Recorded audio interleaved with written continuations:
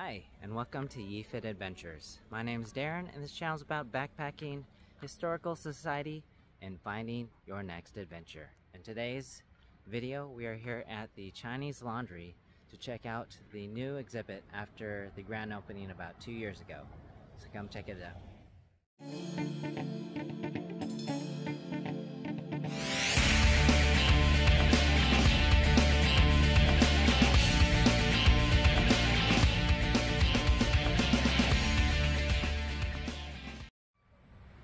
Chinese Laundry Building. Restoration of the Chinese Laundry Building funded by Franklin Yi and Sandra Wang Yi and descendants of the Hogan and Ruth Wang. Wawona resident since 1953.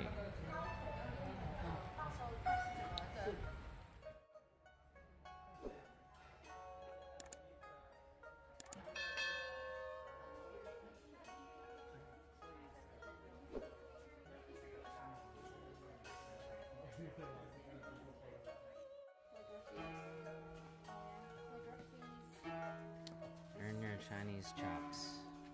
Yes, it has some of his calligraphies in there.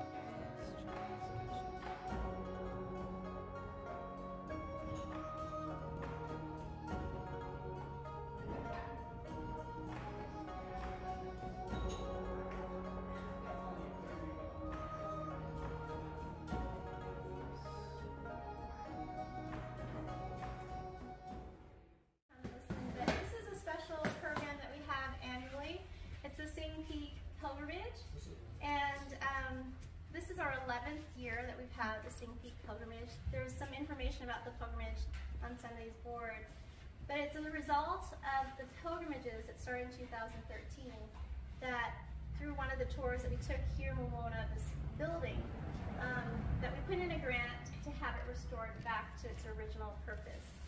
So this building was actually built as a Chinese laundry for the Wawona Hotel, which is just upslope up here. And there was a smaller Chinese laundry, but because it was so successful, they needed to build a bigger laundry. And so this was built in 1917, and it was in operation starting in 1918. Then over time, they discontinued using the laundry. The Chinese that were working, about 20 Chinese worked for the Wawona Hotel, and about 4 or 5 worked in this laundry. Changed hands, became part of the Yosemite Curry Park Company in 1932.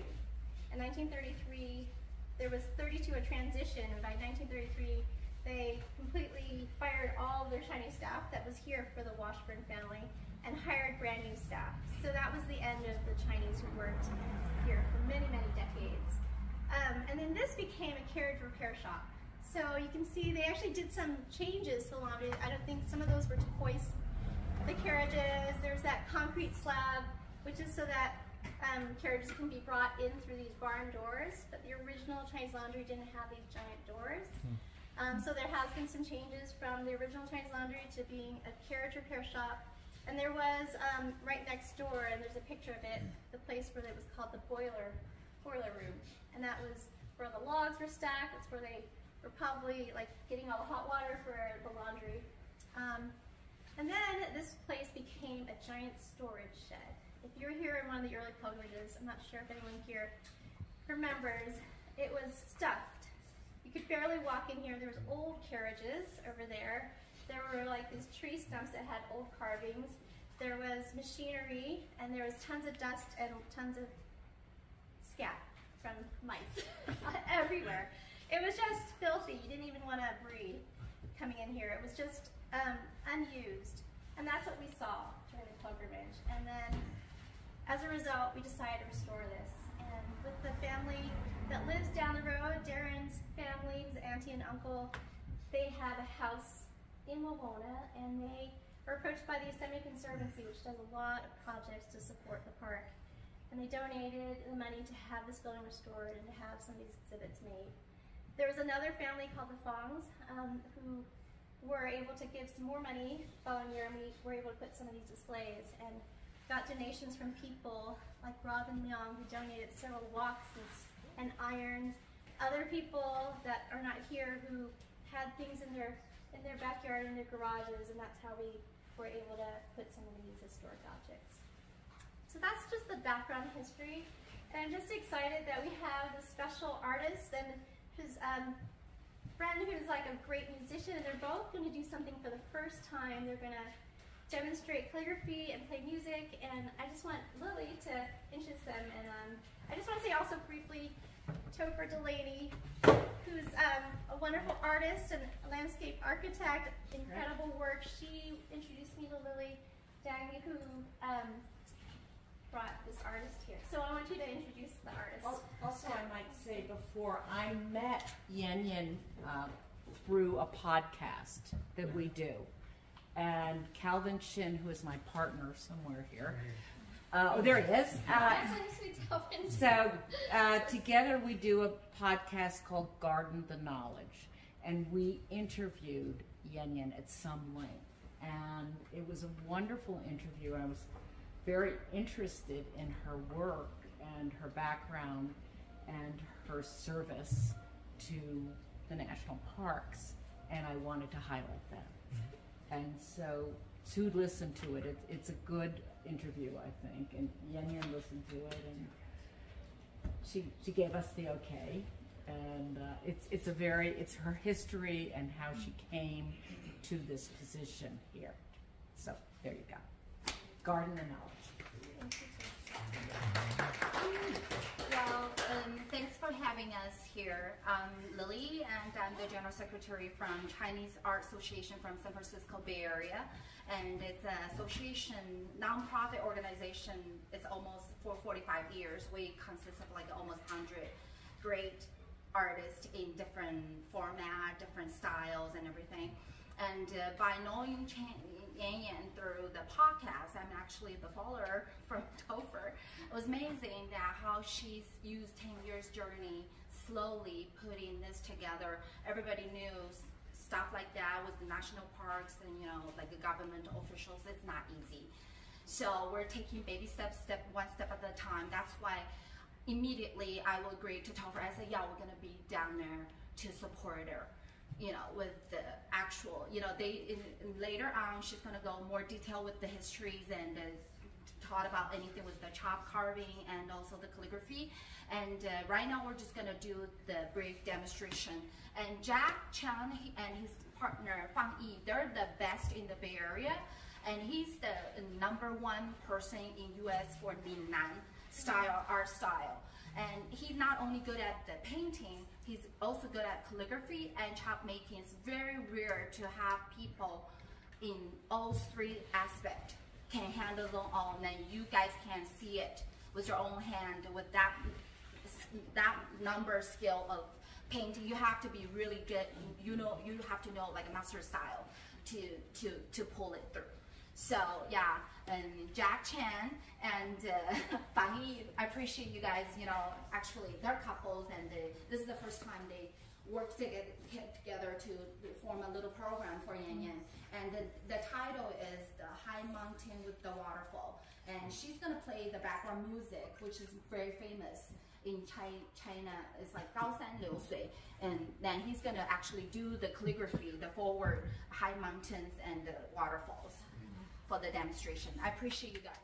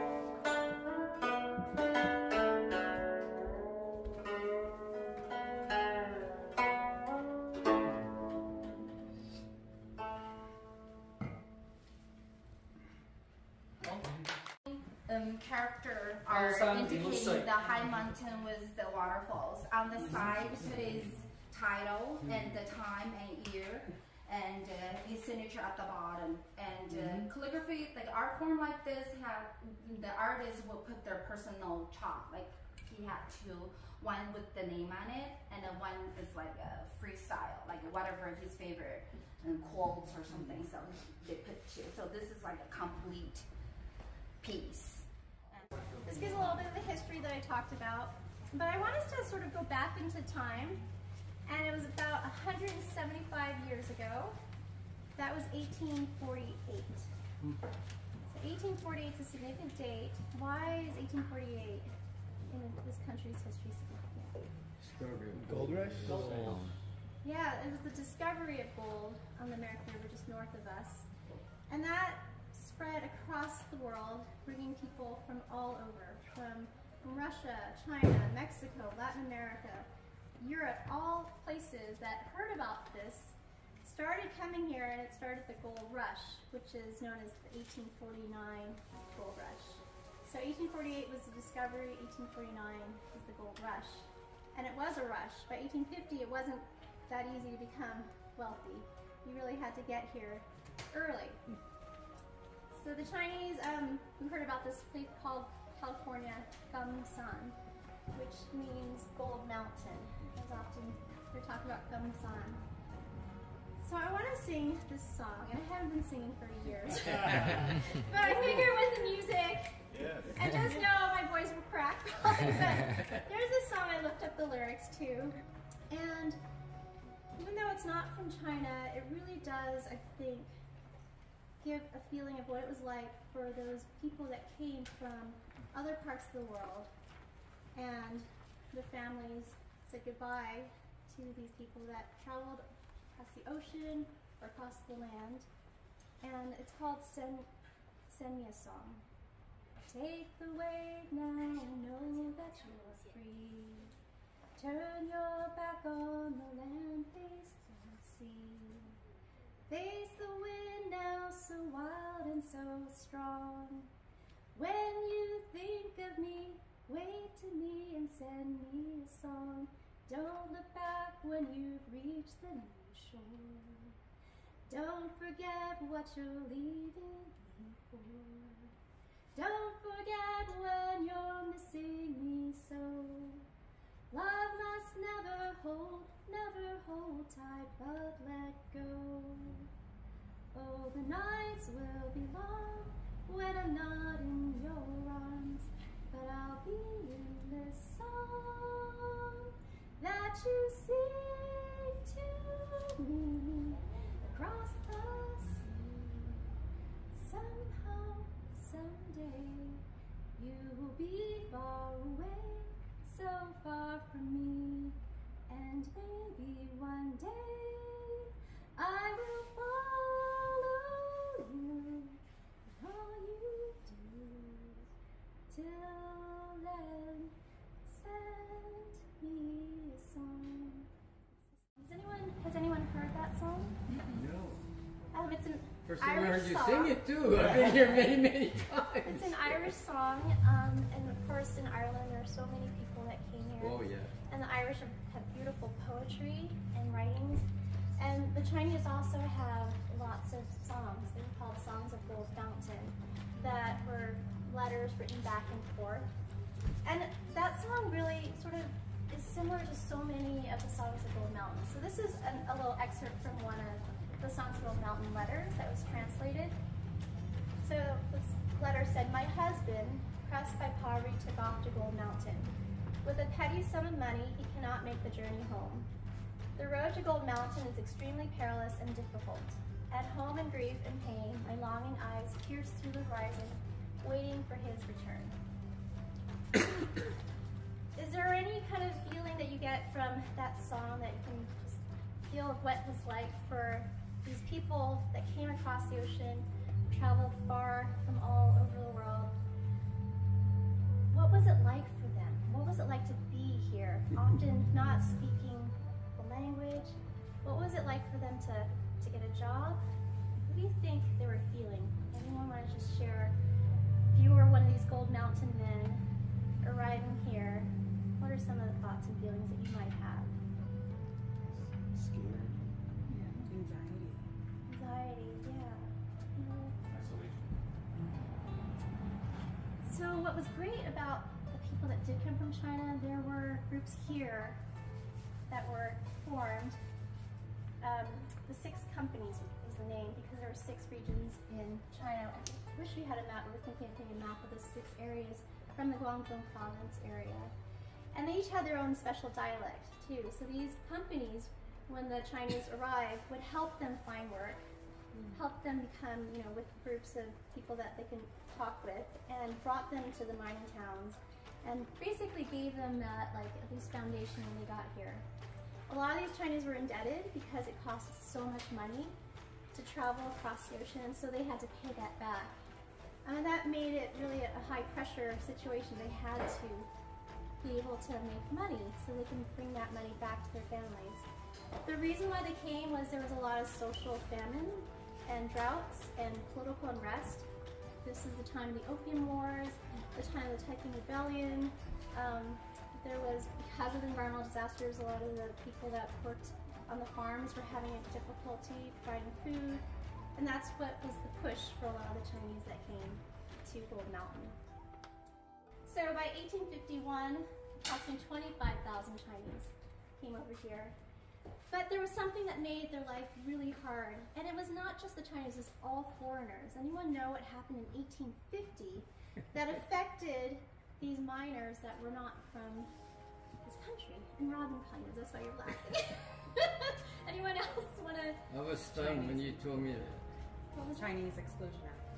Not yet, but that does come later. Yeah, foreign miners tax in 1850. It was $20 per month. So your salary, if you were a laborer, was about $1 a day. Wow. $20 a month. It's like 3/4 of your whole work. But this is for miners who are mining because they wanted to prevent foreigners, mostly Chinese and Mexicans especially, because this was originally Mexico, but there are a lot of Mexicans that came right across and started mining right when this became a state around that same time. And then there were French miners, they're all people from all over, but the French apparently were one of the groups that formed a union and pushed back against the foreign miners tax in 1850. And then it was reinstated as a new one in 1852, $3 a month. Still not fun to pay $3 a month. And it wasn't like a very controlled system. You were like tax collectors that can come and say, you didn't give me $3, you gotta give me $3. It's like, there was like a lot of that type of thing happening. And so that's why the Chinese, a lot of them left mining. And then they did other work. Lots of work needed to happen in this country. Anyone know what kind of work they did other than mining? If there wasn't mining available without getting taxed. And what was happening in this state like 175 years ago? What's going on? Railroads. So that was a little later. Roads. Just roads, yeah. Roads, building roads because there wasn't a very large network of roads. What else was being built or needed here? Virginia City had a big... Food, yeah. Food was really important. So a lot of these miners came, there wasn't much agriculture. The Central Valley was a wetland. You think read John Muir and his journey across the Central Valley to Yosemite, it was full of beautiful flowers and it was wet, and that was a natural wetland from all the rivers. But the Chinese did an amazing amount of irrigation, building canals and ditches to transport the water into areas where you can grow agriculture and not be a flooded area. So the breadbasket of the world, California, many should be thinking about the Chinese who really were instrumental in that. And then in the mining towns, they were forming laundries. So they were really able to figure out a way to be successful, and they were cooks.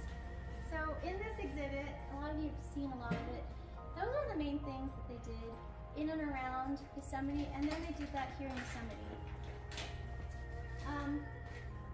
So I have a question for all of you, and whoever wants to answer. Why do you think it's really important for us to study history? Why does history matter? Anyone want to try and chime in? Like, part of the history. You don't have to say the whole answer, but why is it so important to study and learn about history? Well, one reason is to not repeat mistakes of the Yeah, past. exactly. Oh, you're right. That's good. What else? Why does we study history? We learn from experience, Mm-hmm. Yeah. Anything else? It can help create like a sense of belonging and time to a certain geography for certain people.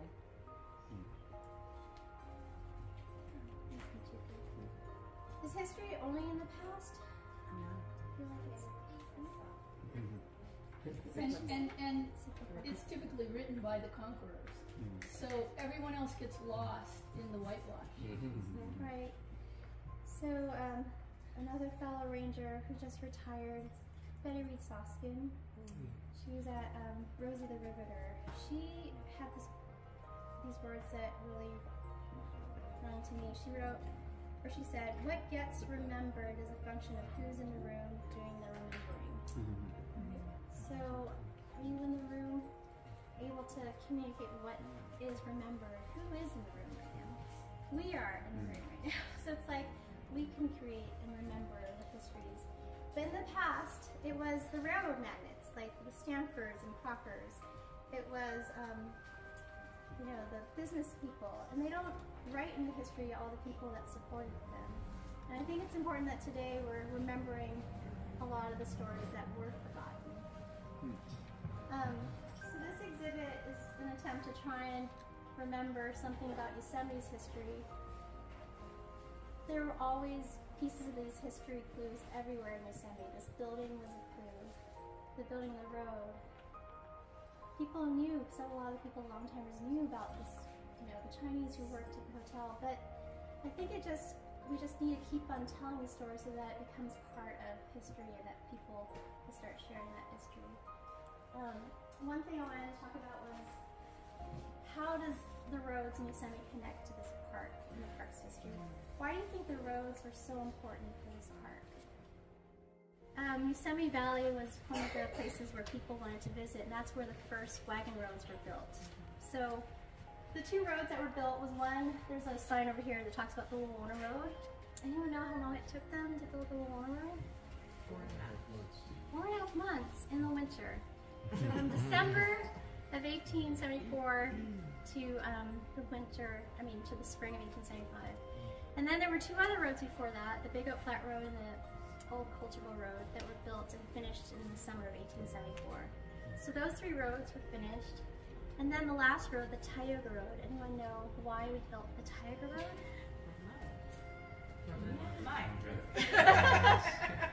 What were you going to say, Dennis? Bennetville, yeah. So even though the gold rush was finished really fast, there were still gold discoveries, and there were definitely gold rushes and silver rushes. But it was for the gold or the silver that was expected to be coming out of near Twalling Meadows, Tioga Pass. And that road was built in 130 days. And it was, can you imagine 56 miles of road, 130 days. It never was used for the mining town because the next year the people supporting the mines took out their money and put it into other mines because they still hadn't struck the silver ledge. But I think if the Chinese hadn't built the road in 130 days, they stopped at White Wolf, or they stopped at, you know, just 10 miles instead of 56 miles, we might not have a road that accesses across the high country. It wasn't finished across the high country, but many years later in the early 1900s, it was built to connect to the mining to the other side. It's the highest Trans-Sierra roadway at 10,000, or just under 10,000 feet. Just mining that, or creating the road at 10,000 feet in that amount of time. Exactly. There's a picture here from a They Chinese didn't have artist. EIRs and EIS. Yeah, so I think these are the stories that we want to tell, and this exhibit really is a celebration of the Chinese who did so much. That, you know, more than decades of work, we wouldn't have this resource. So Yeah. I think it's really important that they recognize that. I'm glad your picture's on there. Yeah, that's so important. And I feel like without the community support of NPCA, now OBA, and the Yosemite Conservancy, and the donors, don't think this would have happened. We really needed the momentum of people wanting the story to be shared and told, and then really pushing the park to like, okay, we gotta protect this history and tell the story. Anything else people found that are grateful that people did? The imagery of Chinese immigrants and Chinese people in Yosemite, it looks heroic, it looks, it's different from the stereotypical imagery of that day. There's some kind of positivity, like sightseeing right there, looking pretty awesome right there. Mountain man. Yeah, pretty cool. I just feel like a big sense of gratitude to like all the folks here that have made this happen, because it's a very empowering lesson. How it's like, regular folks unearthing the story, getting folks together, sharing it, but moving it up the chain can make it part of the park, and it makes it feel more like, this is the people's park. And I was here a couple months ago, and I saw the flyers for Yosemite Pride, and it's like a whole new level of feeling of we're welcome, we're part of the story, and we can actively be part of changing the message also. It's really cool. The question I had was in the journals or whatever, is there just feelings shared about what the different Chinese workers thought about being in Yosemite, or just the place itself, I guess? Yeah, and that was my third question, but I will tell you, I have not found any journal writings of what it was like for the workers. And I know that the historian Gordon Chan, who writes about the Transcontinental Railroad, has never found an actual writing from any of those railroad workers expressing their life. So I don't know. There was a lot of violence. There was actually murders. There was fires in Chinatown. So some of those documents just burned, or we don't have the letters. I can't believe we don't have anything, because letters must have been sent back to China. So I think that's where we could find those letters. But here in the U.S., these are really expert Stanford historians that looked everywhere. And I found the same one. I told this historian, isn't this a document? I said, no, that's a Canadian Chinese. So there is one letter, and I found it in his history book, about this Chinese railroad worker talking and describing about how they're working, how they're putting the glass in powder, how they tried to escape, and this one poor fellow hid behind a rock, and unfortunately he got, again, I can't remember the history, but he died from part of the blasting. And it was that first-hand recollection that I remember vividly. And that's the only one that he found, and it's the only one I saw in a book. There's no other record, which is crazy. We do have in our archives some of these people. I mean, there's writings in Chinese. There's actually letters back and forth to the Sun Sun Wo. Where's Sun Sun Wo? It's over there, Sun Sun Wo Mercantile Company. And those were please order for me some green mustard, some bok choy, or some pickled vegetables, and some opium or some tobacco. So those were letters, and those were basically just very business-like orders. So we have that, which is really cool, 1904, 1905, maybe 1902 is the year, yeah. Did you want to share something you read? What else is... I think you talked about being grateful, and I think all you have to do is go to your home village, and you really see what it's like, and you're really grateful for your ancestors to make the supreme effort to come here to see where you're living. Yeah. And another story is my great-great-grandfather came here for gold, and he found gold, and he went back. And then I told my dad I was going to move to San Francisco to work, and his comment was, "No worries, son. We've been separated by 2,000 miles for many generations." Thanks for watching YeeFit Adventures as we explore the new updates to the Chinese laundry in 2023. We got to see the great Chinese calligrapher Zhang as he did a performance, as well as learned a little bit more of the Chinese history in Yosemite from Ranger Yenyen Chan. If you like more content like this, please like and subscribe and hit that bell notification for more videos.